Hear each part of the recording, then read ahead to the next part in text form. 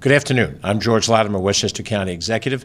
It is Thursday, May 19th, and we're here today with an impressive group of law enforcement professionals to share with you the work that they have done collegially across the federal government and the state government and the county government to protect us with the expansion of drug usage and overdose that's occurring right now in our society.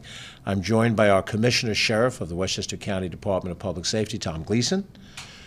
Also with us is Chief Inspector John Hodges of our county DPS, and we have with us here today representatives from the Drug Enforcement Administration, from the FBI Criminal Division, and from the Homeland Security Investigations New York Field Office, all of whom federal law enforcement officials represented here at the dais by Michael Brodak, who's a special agent in charge, FBI, New York Criminal Division, Frank Tarantino III, special agent in charge of the Drug Enforcement Administration, New York Division, and Ricky Patel, acting special agent in charge of Homeland Security Investigations of the New York Field Office, and then other individuals from those agencies with us today. The increased use of fentanyl and fentanyl-laced narcotics has had deadly consequences for residents in Westchester County and across New York State and across the nation. Overdoses have been rising, and a multifaceted approach was needed to respond. And for those of us in the general government, we look to the professionals of law enforcement to outline exactly how that coordinated effort can work and the kind of results that it can result from. Those of us who are civilians look to see safety as we come and go, and we hear stories of violent crimes and violent actions that are taken by those people that are either trying to obtain drugs or on drugs, and those that are in overdose situations where loss of life occurs. This coordination is impressive, and it represents the best way that law enforcement shows that it can work professionally to make us safer. I'd like our Commissioner, Sheriff of Public Safety, Tom Gleason, to sort of lay out the basics of it, and then we'll have John Hodges, Chief Inspector, also one of the leaders of our department, explain how the interaction goes. Commissioner. Thank you, sir. Good afternoon. Beginning in June of 2020, in response to the opioid epidemic and rising number of overdose deaths, Westchester County Police launched a narcotics reduction program and targeted large-scale suppliers of fentanyl and other illegal narcotics. While our officers and detectives from patrol services, the narcotics unit, and real-time crime work regularly with our local partners, state partners, and our district attorney's office, we don't often have the opportunity to emphasize the great support we receive from our federal law enforcement partners. Many times these investigations morph into federal investigations for various reasons, trafficking across state lines and things of that nature. And they go on for protracted periods of time as investigators try to work their way up the food chain to the highest level suppliers of these dangerous drugs and weapons. But our goal remains the same, to interdict and intercept these products before they reach the streets of our county. So today we wish to especially thank our partners from the Federal Bureau of Investigation, the Drug Enforcement Administration, and the Department of Homeland Security, as well as the U.S. Attorney's Office of the Southern District of New York. In collaboration with the Multi-Agency Real-Time Crime Center and utilizing precision policing strategies, the Narcotics Reduction Program has led to the seizure of significant quantities of fentanyl and fentanyl-laced pills and cocaine. Several dozen suspects have been charged by federal prosecutors with significant drug trafficking crimes. Since June of 2020, these cases have led to the seizure of 453,422 bags of fentanyl packaged for individual sale, 94 kilograms of fentanyl packaged in bulk, 863 fentanyl-pressed pills disguised as real prescription medication, 66 kilos of cocaine, 41 vehicles equipped with aftermarket hidden compartments, and 27 firearms. For us at the county level, the support of the county executive and his team, as well as the Board of Legislators, has enabled us to maintain our staffing levels and continue to build on great crime-fighting programs such as the Real-Time Crime Center, which supports all local law enforcement agencies in our county. Working with our local and federal partners on investigations like these assists us greatly in keeping the people of Westchester safe. At this time, I'd like to introduce Chief John Hodges, who will give you some further details and some encouraging news regarding the overdose statistics. Thank you, Commissioner. Thank you, County Executive. As was mentioned back in 2020, we identified an issue that we felt was important regarding the amount of fentanyl that we were finding in the county. In and of itself, and later in different sources, we were finding fentanyl in heroin and cocaine. It was pressed into pills. It was also being disguised as prescription medications. At the same time, we were seeing a precipitous rise in overdose deaths, and the number grew quite rapidly from 2020 into 2021. So our strategy really was to reduce the supply of fentanyl into this region, and specifically into Westchester and the surrounding areas. So the strategies, as the Commissioner mentioned, using precision policing strategies by leveraging data and intelligence.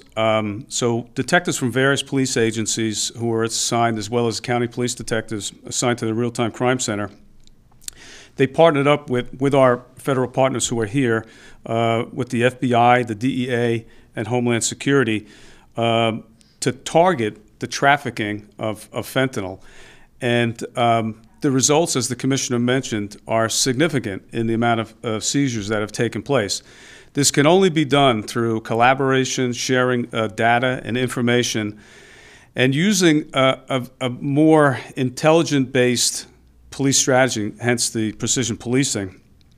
And I'm happy to say today that the record amounts of fentanyl and the drugs that were seized have resulted in basically this quarter of this year a 40% reduction in overdoses. The numbers are down significantly at this point in the first quarter of 2022, like I said, down a 40%. And that's what we're hoping to do on this side of things by reducing the supply into the area. We hope that this trend continues, and hopefully we can further reduce overdoses and overdose-related deaths due to fentanyl, which has been just a scourge. Thank you. We also owe a great debt of gratitude to the other elements of our law enforcement community. I want to thank particularly our District Attorney, Mimi Roca, and her staff, as we have all learned as generalists, that it's both the interdiction of criminals and materials and the prosecution of those criminals that together represent justice being done. And so the prosecutorial function at the district attorney level, at the U.S. Attorney's Office level is critical. And the work that these men have led, the work that the men who are with us today and women that have performed so well are critical for us. We're joined today as well by Senator Peter Harckham, who represents us in the New York State Senate. I had not originally asked him to plan on saying a few words, but I would, in fact, like him to do that. The New York State Legislature and our federal legislators help provide resources for the county so that when Tom and John approach us and they say, we need this manpower, we need this piece of equipment, we have assistance from the state in helping to meet those goals. Senator. Thank you very much, County Executive. It's always great to be back in the county office building, and to the Commissioner and Chief and our federal partners, I want to thank you for the work that you've done. I come at this from the demand side. I chair the Committee on Alcoholism and Substance Abuse, and so a lot of our work in the Senate is focused upon prevention, harm reduction, recovery, and treatment. But coming from that perspective makes the work that I see that we're talking about here today so important, because we see the precipitous spike, the obscene spike in overdose deaths caused by fentanyl poisoning. You know, on the demand side, we've invested $500 million this year more in OASIS, hundreds of millions of dollars more in mental health, because the young people suffering trauma today are the substance abusers tomorrow. And nobody up here wants to see the old model of criminalizing people with substance use disorder. But it's the people who are moving fentanyl, which is a poison that is killing people. You know, decades ago, I knew heroin users had been using heroin 20, 30 years, and they kept on living their lives. With fentanyl, there is no margin of error. Fentanyl is nothing more than a poison that's killing our kids, it's killing our parents, that is really ripping a hole in the fabric of our society. So for this task force to focus on the people who are moving and trafficking fentanyl is essential. And I applaud them for the work they've done. I applaud the county executive for the support that he gives to all of them and to all of our law enforcement partners. Thank you. Thank you. Thank you, George. Thank you, Senator Pete Harcum. A couple of things to emphasize that you heard from both Commissioner Gleason and Chief Hodges. And the concept is a phrase, but behind it is something that's important for all of us to understand, and that is precision policing. That means taking the resources that are available and organizing it to a specific point of activity that can produce a result. And that type of work has really been amplified by the real-time crime program that Westchester County Police has been engaged in.